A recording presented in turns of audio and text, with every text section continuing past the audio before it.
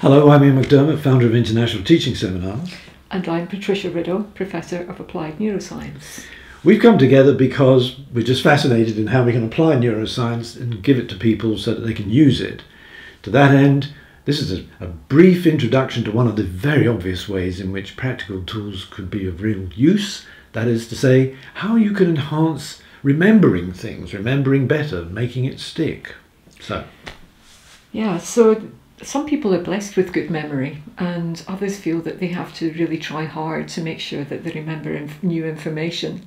And so what we want to do here is to give you 5 top tips of how you might be able to improve your own memory and be able to access information that you've learned in the future.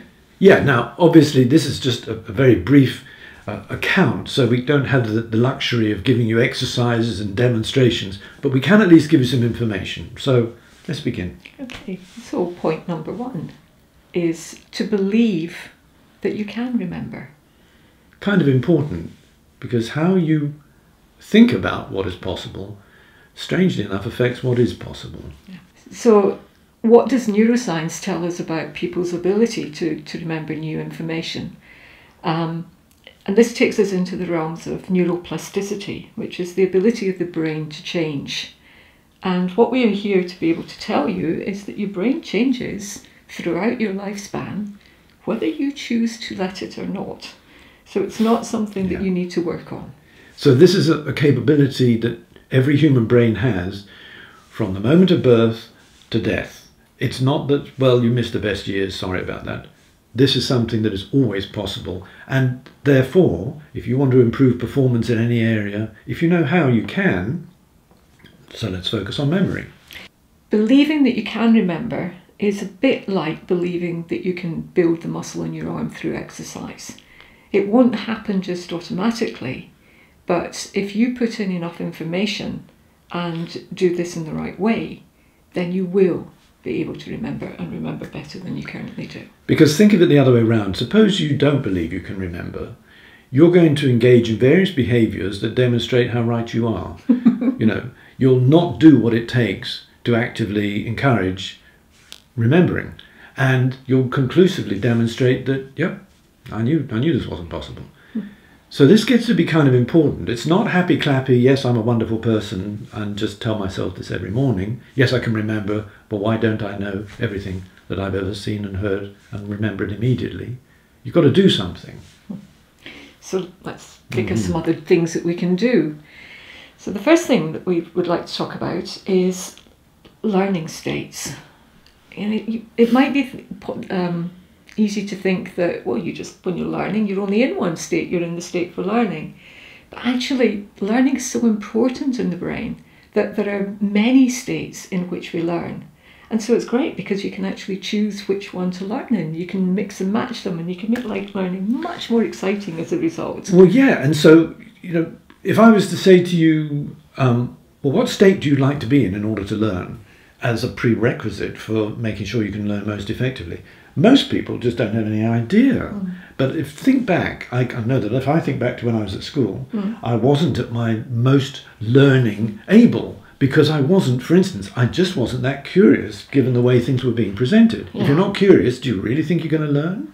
Curiosity is so important, and the lovely thing about curiosity is that when you become curious about something, it activates the dopamine reward centres, so you get a blast of reward for being curious, and that helps to keep us motivated to learn. Now that's just one, so what else? How energized are you when you learn? If you're kind of bored and hoping it's going to be over soon, really? Is this going to help you remember things? Yeah. It'll remember how bored you were. That's what you'll remember. Yes, indeed. I mean, you can probably have experiences of sitting over a book and your eyes just slowly closing. So not a great state for learning. It's about getting up. It's about maybe taking a piece of information, do it on an exercise bike. Be active when you're learning. What makes you alert, aroused, excited? That's going to be something that you might want to consider helping you not only to learn, but ultimately to remember, because this is the learning state. And I love healthy concern as a learning state. Now, I don't mean panic or overwhelm. I mean, oh my goodness, there's so much more to that could learn here that, oh my god, I thought I understood this, and now suddenly the ground has moved away.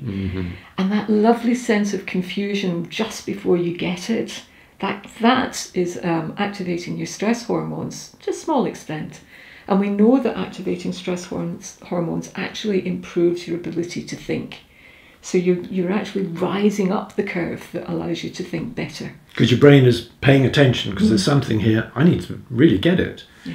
Now, in the same way, you could activate more of a learning potentiality just by having the confidence that comes from knowing I can learn, and furthermore, I'm kind of interested in this anyway. So if you're both enthusiastic and confident, wow.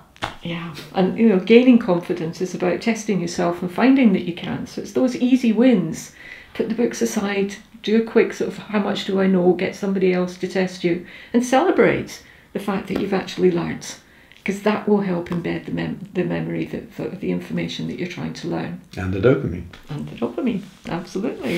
It all comes back to dopamine. Yeah, and it's not just that you've got to be, climbing up the walls and oh so animated, because equally there's a kind of learning where you're at ease, you can reflect on things, and from a calm place integrate what you have been absorbing.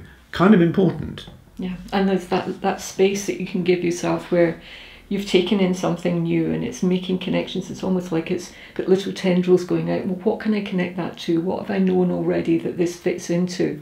And that helps you to consolidate information and make it part of your knowledge, not just knowledge. So here are 4 examples. And if you take those 4 examples, do you know how to do that? Have you actively ever prepared before learning to get yourself in the right state? We can do this. So what else have we got at our disposal? Well, interestingly, the part of the brain that stores memories, the hippocampus, sits right next to the part of the brain that is our centre of emotion, or one of the centres of emotion, which is the amygdala. And that effectively gives you 2 sorts of memory. Memory for things that repeat and memories for things that are emotional. So you might want to have a lot of emotion invested in what you're doing when you're learning. What happens then? It intensifies the experience. And I think if you reflect back on something that you remember, maybe a lesson that you learnt at school, then often there's been a lot of emotion involved in it. It might have been I learnt canoe and the canoe tipped over and that was panic, or it might be we had so much fun, we were laughing so hard the day that we learnt something else. So different emotional states will all benefit your ability to remember information. But of course the flip side is also true. Remember those days when it was kind of just pretty blah? Not enough emotional experience, not enough emotional dynamism. So there's not a lot to hook the new learning onto. But we can do this. We can actually have states of our choosing, and you don't necessarily have to only learn through bungee jumping, but these things, you definitely remember them. So what else do we have? What happens, the other side of remembering is forgetting. So if you imagine learning something for the first time, then initially you'll have quite a strong memory, but over time that memory just disappears. When do you try and recall the memory? If you wait too long, then effectively you're trying to remember again from scratch.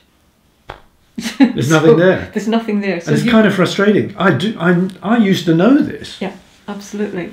And so you're almost, having to put in as much work the second time as you did the first. And this is where spaced learning becomes really important, because if you can reactivate the memory as it's losing strength, and do that on several iterations, the memory will become incredibly strong. So how would you do that? And by the way, it doesn't have to be I must read exactly the same chapter in a book again. Yeah. You might activate this understanding by coming at it from a different angle. Absolutely. And in some ways that's even more stimulating, because now you're building more of a lattice work of memory, if you will. Absolutely. So spaced learning, not spaced out learning, but spaced learning, is that something that you actively do?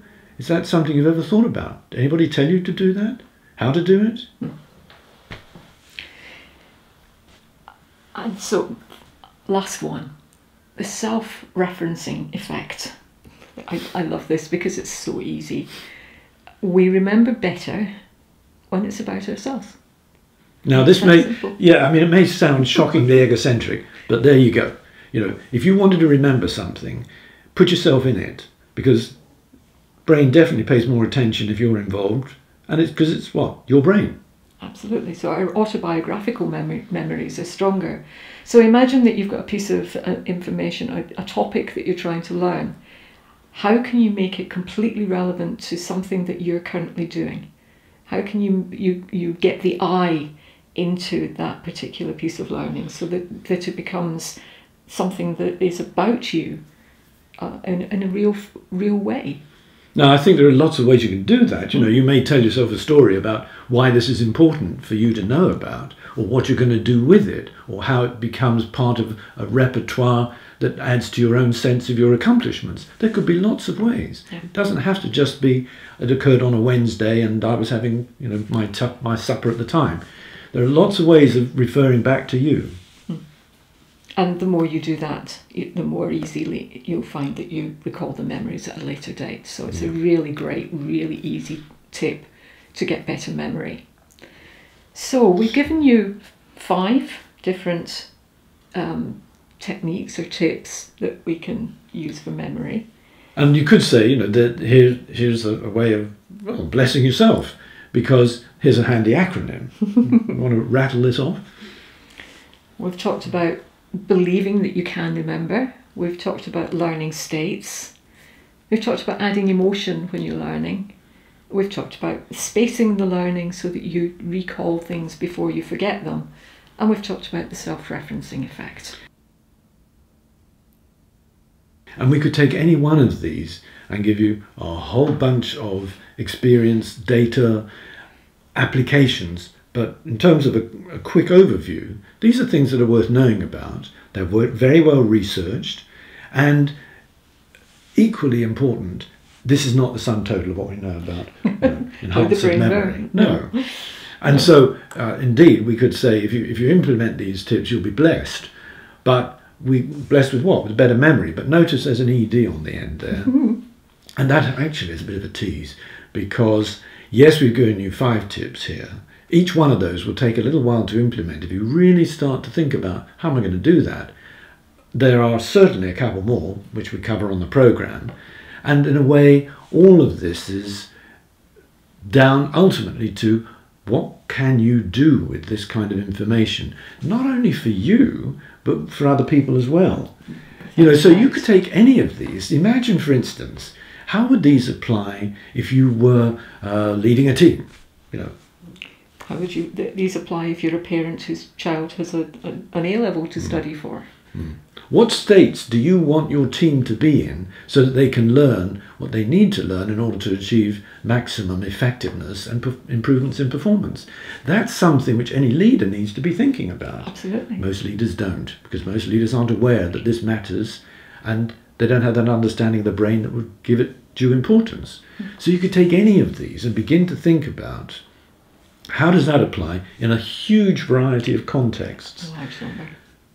But for us, that's why the programme really matters. It gives us the time to move into this kind of learning. And if you're interested, then we're probably going to be meeting in the not too distant future, because what we found is that when people have the tools, they go out and immediately apply them. Absolutely. We even have people doing projects and they come back and tell us they've done things which frankly are innovations, and we find them really interesting. That's fascinating. We're advancing the field, basically. Absolutely, yes. And we invite you to come along and be part of that. No, we look forward to advancing the field with you.